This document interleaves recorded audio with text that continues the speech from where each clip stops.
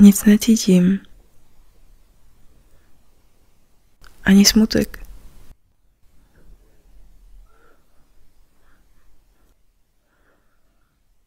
Nevnímám budoucnost ani minulost.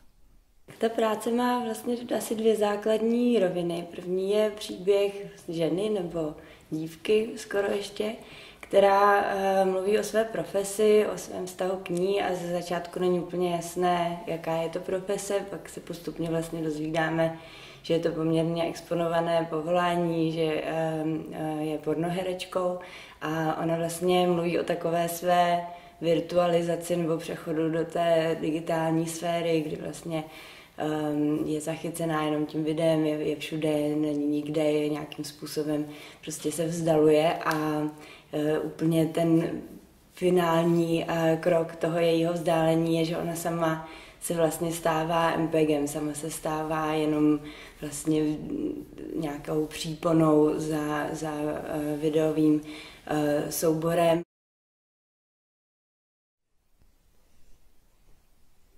Už nejsem. A nebo jsem všude.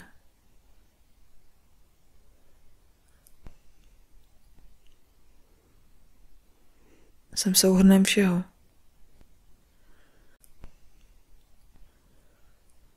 Jsem neviditelná, ale taky všude přítomná.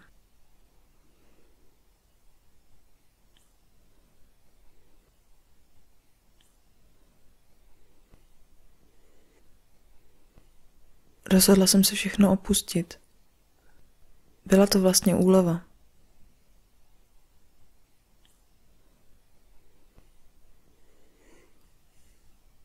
Začalo to postupně.